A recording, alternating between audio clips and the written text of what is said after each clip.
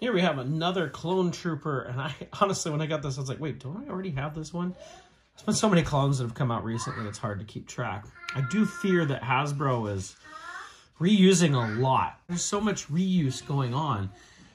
When Sideshow started Stormtroopers and Clone Troopers, they just kind of overdid it. I know it knocked me out of doing Sideshow. It was just too much, over and over and over. And Bandai model kits, which I love to do, they got to Astromechs and lots of reuse, and it just kept being the same stuff over and over again, nothing new. I can understand the need to reuse, but I feel it needs to be spread out a little bit. And maybe it's just, you know, with the backlog of shipping and everything, and all of a sudden we're getting, like, I've gotten 5 gaming greats in the last 2 weeks, which are, of course, all reuse. But I do fear that Hasbro might be reusing too much as it is, even though a lot of this is just the backlog of glut finally hitting us.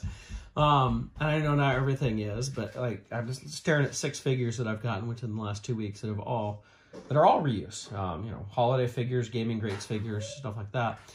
So anyway, it's a lot of stuff to talk about that I've had to stop twice because of children screaming in the background. But let's take a look at the 13th Battalion Clone Trooper here that I mistook for the, it was like the Walmart one, or Walgreens one we got recently. I couldn't remember. I knew we had one in yellow recently, but anyway, let's take a look at it. Take a look here at the packaging, everything going on there. This is number 12. This is from Jedi Fallen Order. Should have mentioned that. So inside we have our Clone Trooper, fairly, you know, it's kind of this pale yellow, kind of a brownish yellow, I guess, design on him. It works. We've got paint on the back. That's always good. I mean, I'm not going to get upset about another clone just because there are lots of clones. And I remember in like Revenge of the Sith era, we got tons and tons of clones. And I was like, bring them on. You know, somebody called it, lots of people call it clone media or something, clone media.